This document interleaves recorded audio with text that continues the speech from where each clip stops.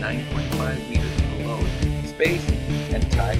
This crash, so how much interest? Well, I'm going to take this vector equation.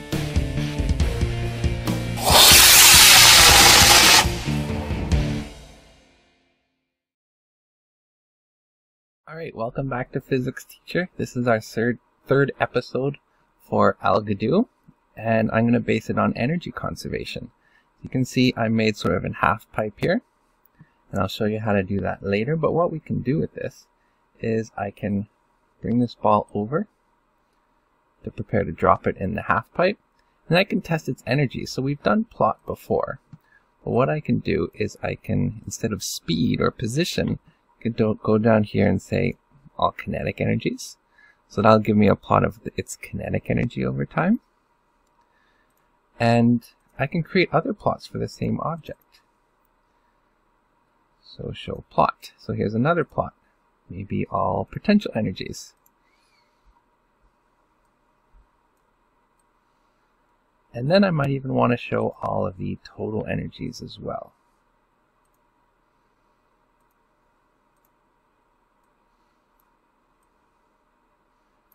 And then as we drop it, you can see the change in potential, and the alternating potential and kinetic energies, and you can see as the total energy is dropping. Okay, it drops more so the faster it's moving. So you can have experiments where you collect this data and you can test how much energy you're losing, and therefore thermal energy that you're creating, and you can analyze the frictional forces and so on and so on. There's so much you can do with this data, especially if you export it to a spreadsheet. Now the next thing we can do, create a little roller coaster like this. This is a simple one, but you can see how I have the curves move in, and that's one of the things I'm going to show you how to do today, is how you create those curves. So if I hit play, we sort of create a mini marble roller coaster here. And you can analyze, say, circular motions, because I do create these curves with circles.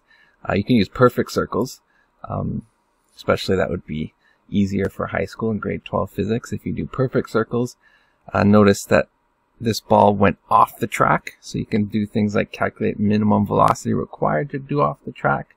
You can show plots again of its kinetic energy and its potential energy, energy loss. So many things you can do with such a simple thing just like this. So how do I actually make these curves? So let me show you here. Now I've showed you the cut feature before. Today I'm going to show you the subtract and add feature. So here I have a rectangle, simple rectangle, and I can create a circle.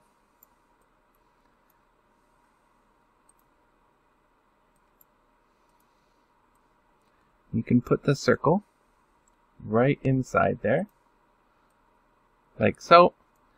Double click, go to combine shapes, and just click subtract. There you go. Then it's gone. Right, now here I have our circle. If I want, I could reuse this circle, make it smaller, and put it in my half pipe. And there you go. Create a half pipe. Alright, well, what about the more complicated roller coaster? Let's look at that. For the more complicated roller coaster, I'm going to start with a large block. Then I'm going to create another block and a circle.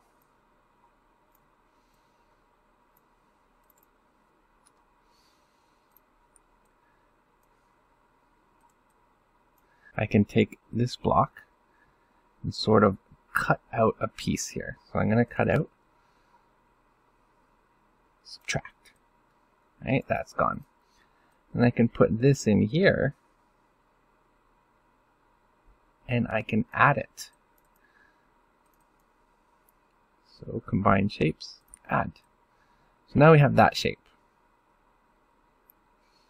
Okay, if I wanted to, I could go here and add this.